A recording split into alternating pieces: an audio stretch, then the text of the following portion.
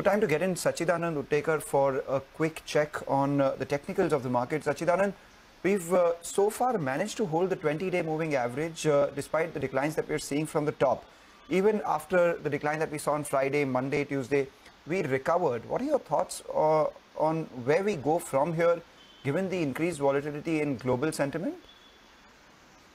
Good afternoon, Mangalam. Mangalam, I think if you specifically look at today's trading session, it looks more on because of the unwinding pressure that we have seen so far.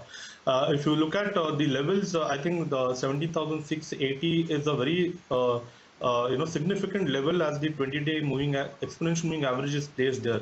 But if you look at the data set, it is clearly exhibiting that Nifty should be range bound. 17,800 looks like a resistance as of now. But on the lower side, we don't see it slipping below 17,600. So probably the idea is to continue on the short side on the market as of now, keeping a stop loss somewhere close to 17,740 on the higher side. And probably during the day, we may see another swing towards 17,600. I think that will be a good level to re-enter into the market from a long perspective. When we look at BankNifty, the put call ratio has come down to 0.7. But despite of that, there is still some room on the lower side. So I think the reward to risk opportunity in BankNifty is far more better than Nifty. We are expecting that this particular swing could continue towards 40,600 on the lower side. The stop loss should be placed at 41,160 on the higher side, and fresh shorts can be deployed in BankNifty as of now.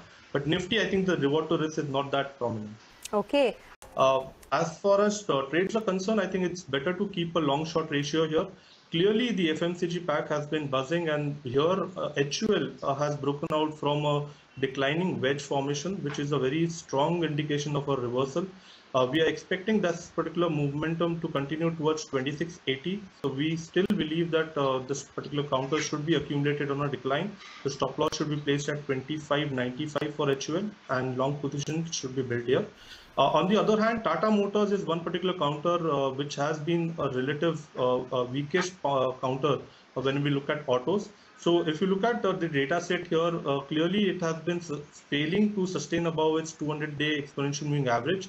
On the 60-minute scale, there's a clear-cut bearish pennant formation indicating a price target close to 405. So probably fresh shorts can be deployed here on Tata Motors with a stop loss at 435. Okay, thanks a lot, Sacchitanand. Have a great day. That's the word coming in from Tradebulls.